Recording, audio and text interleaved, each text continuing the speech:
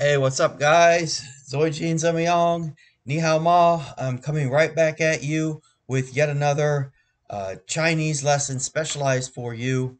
In today's short lesson, we are going to examine uh, how to talk about life experiences in Mandarin Chinese.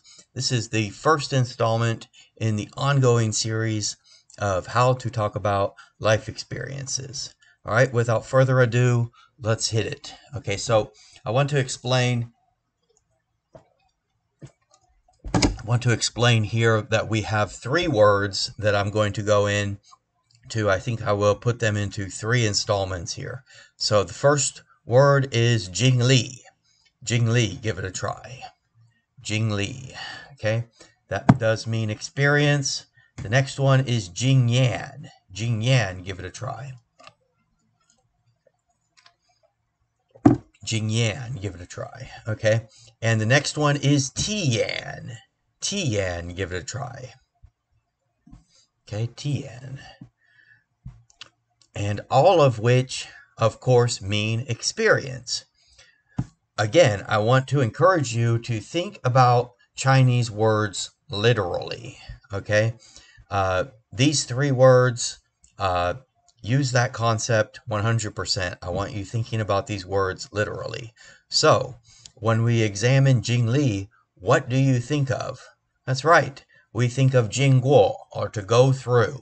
Okay, so the prefix of Jingli is Jing, and when we think of Jing, we think of Jingguo, which is to go through.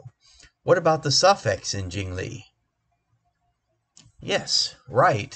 Okay, again, the suffix is going to be li, and li comes, the first thing that comes to my mind when I think of li is li shi, or history.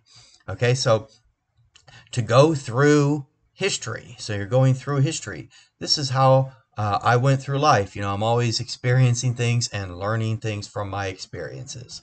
Okay, so you have passed some history in life, and then we have this wonderful example I have here. 我的前女友给我不好的经历. Okay, so my ex-girlfriend gave me some bad life history. Okay, so there it is. That is Jingli in a sentence. That's how you can talk about the life experiences, that you felt with your ex-partner and it didn't end in marriage, so it chalked up as life experience. It's history. Okay, so there you go. That is my first installment in the ongoing series of how to talk about experiences in Mandarin Chinese. Stay tuned for more short lessons in the future. Much longer lessons will be coming soon. To stay up to date on these and get notified when the longer videos will be posted, please like and smash that subscribe button. I look forward to seeing you soon. Have a nice day. This is Teacher Ben. Bye bye. 再见.